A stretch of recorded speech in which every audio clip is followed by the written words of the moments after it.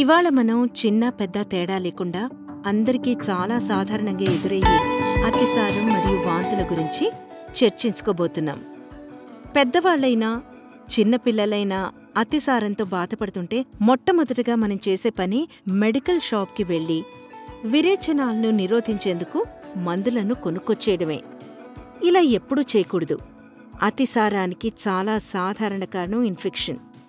కాబట్టి ఈ ఇన్ఫెక్షన్ని తగ్గించేందుకు కాకుండా కేవలం అతిసారాన్ని ఆపేందుకు మీరు మందులు వాడినప్పుడు ఆ ఇన్ఫెక్షన్ అలాగే శరీరంలో ఉండిపోయి మరిన్ని సమస్యలకు దారితీస్తుంది. అలా ఎప్పుడూ చేయకూడదు.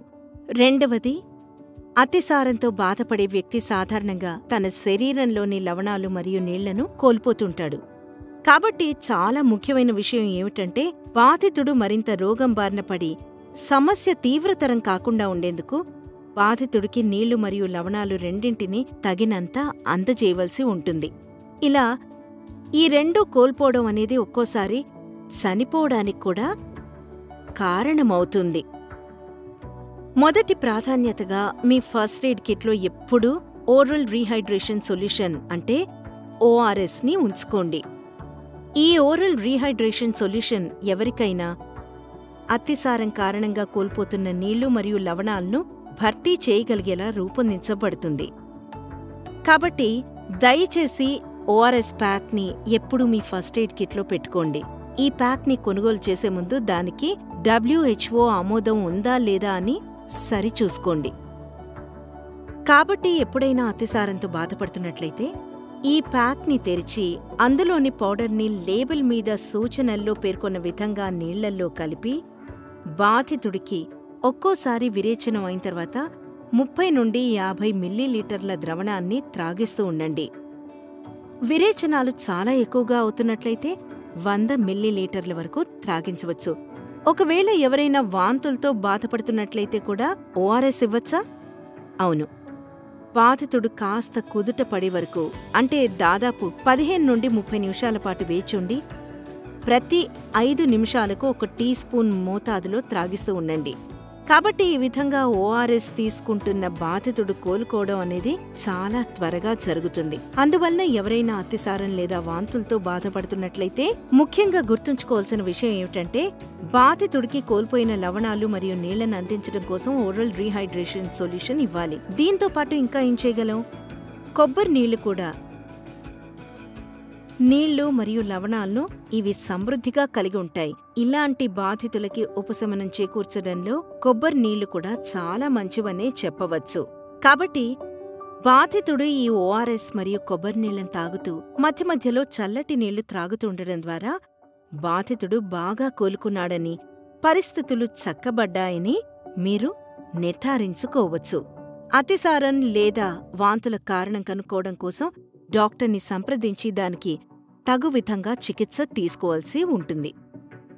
కాబట్టి ఎవరైనా వ్యక్తి వాంతులు లేదా అతిసారం కారణంగా తన శరీరంలోంచి లవణాలు మరియు నీళ్లను కోల్పోతున్నట్లయితే నేరుగా అతిసారం ఆపేందుకు మందులు వాడేయకుండా ముందుగా కోల్పోతున్న నీళ్లు మరియు లవణాలను తిరిగి సరైన దారిలో భర్తీ చేయడం మీద దృష్టి సారించండి. నేనిప్పుడే సూచించిన విధంగా ఓరల్ రీహైడ్రేషన్ సొల్యూషన్ ఈ విషయంలో సరిగ్గా పనిచేస్తుంది. వాంతులు లేదా అతిసారం ఆగకపోయినా లేదా బాధితుడు చాలా బలహీనమైపోయినా తదుపరి చికిత్స కోసం బాధితుడిని వెంటనే హాస్పిటల్కి తీసుకువెళ్ళండి. వాటితో పాటు ఎప్పుడైనా ఎవరైనా పిల్లలు లేదా పెద్దవాళ్లు వాంతులతో బాధపడుతున్నట్లయితే వాళ్ల తల్లిదండ్రులు తమ పిల్లలు ఆహారం ఏమీ తీసుకోలేదనే బాధతో ఆహారం తినిపించాలని తాపత్రయపడుతూ ఏదో ఆహారం తినిపించడం మళ్లీ వాంతి చేసుకోవడం జరుగుతుంది. కాబట్టి ఎప్పుడైనా వాంతులవుతున్నట్లయితే మొదటి పనిగా దయచేసి కడుపుకి కాస్త విశ్రాంతినిచ్చి అది తిరిగి శక్తి పుంజుకునే వరకు వేచుండండి. కాబట్టి మొదటగా ఓఆర్ఎస్ మరియు కొబ్బరి నీళ్ల వంటివి మరిన్ని ద్రవాలను త్రాగించి వాంతులు లేదా అతిసారం తగ్గి బాధితుడు కోలుకునేలా చూసుకోండి. తిరిగి ఆకలి వేయడం మొదలయ్యాక సులువుగా జీర్ణమయ్యే తేలికపాటి ఆహారాలను అది కొద్దిగా పెడుతూ చిన్నారులు మళ్లీ తిరిగి వాంతులు లేదా అతిసారం బారిన పడకుండా మీరు చూసుకోవాలి. కాబట్టి ముఖ్యంగా ఎవరైనా వ్యక్తి వాంతులతో బాధపడుతున్నప్పుడు బలవంతంగా ఆహారం తినిపించకుండా తగు మోతాదులో నీళ్లు మరియు లవణాలు చేకూరేలా చూసుకోండి. ఆకలి పెరిగిన తర్వాత తేలికపాటి ఆహారాన్ని అందించండి.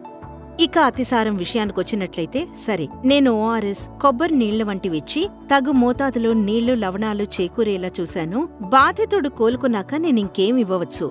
మీరు సూప్ల వంటివి త్రాగించవచ్చు. దాంతోపాటు జావా, గంజి కూడా త్రాగించవచ్చు. బాధితుడు కోలుకున్నాక మీరు మజ్జిగ కూడా త్రాగించవచ్చు. ఆ తర్వాత పెరుగన్నం, కిచిడి, సగ్గుబియ్యం జావా మొదలైనవి కూడా తినిపించవచ్చు. ఎవరైనా వ్యక్తి అతిసారంతో బాధపడుతున్నప్పుడు నేను చేయకూడని పనులేంటి?